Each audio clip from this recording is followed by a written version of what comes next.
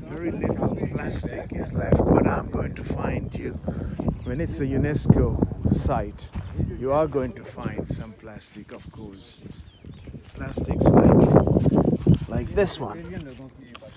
Plastics like this one. Plastics like this one. It's not possible. And plastics like this. Plastics like this. Oh, the compass. Plastics like this. So all this can go in the bin. Look at this.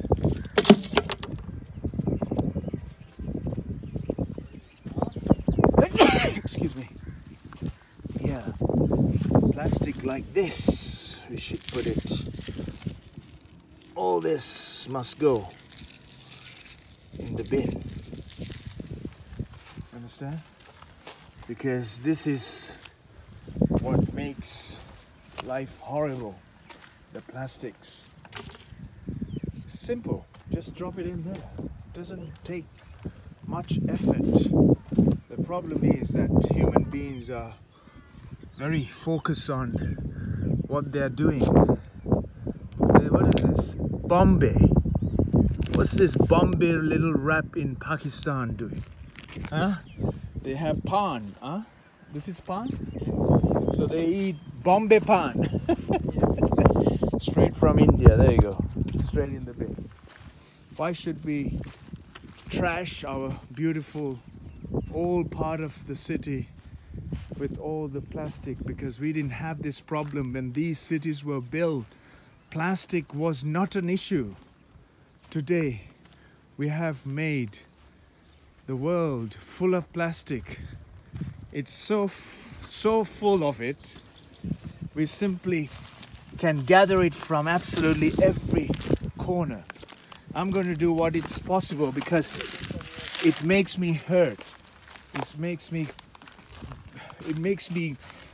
mad, in the sense it's not going to make me mad. It makes me joyful to pick these up and make it so real. This is what we can do. I'm not just walking without, I mean, somebody, how destructive are we? We break a bottle just on there. Why do we do this? We don't have to do this. We don't have to do this at all.